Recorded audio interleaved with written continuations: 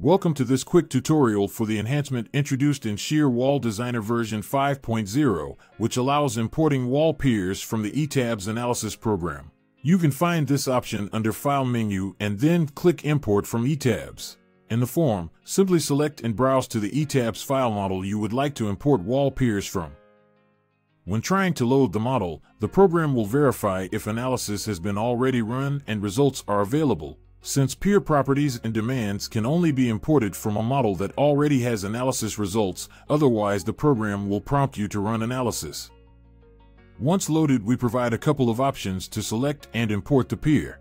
You can select by either choosing from lists, where all the piers available per each story are included, or you can select the pier directly in the ETABS program graphical interface by first selecting the pier and then clicking the Get from Selected on GUI button.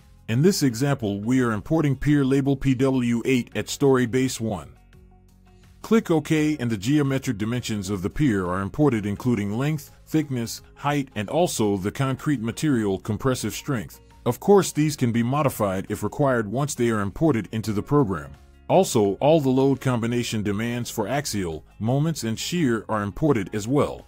Once this data is loaded, we can change any variables and add or remove loads. In this case, we can notice that governing demands are mostly axial and that the wall is failing when using the current properties.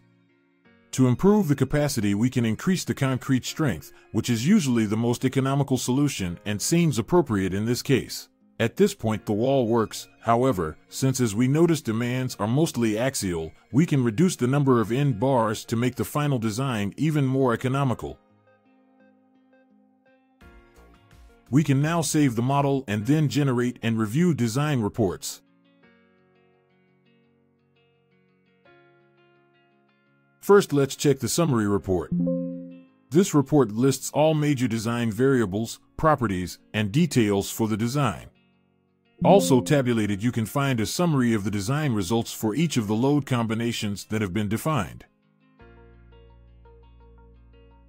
Next, let's review the detailed shear calculation report.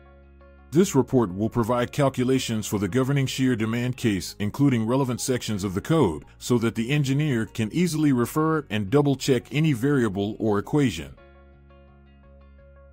Thank you, and as usual, a trial version is available for download so you can take it for a test run. For any questions or information, don't hesitate to contact us.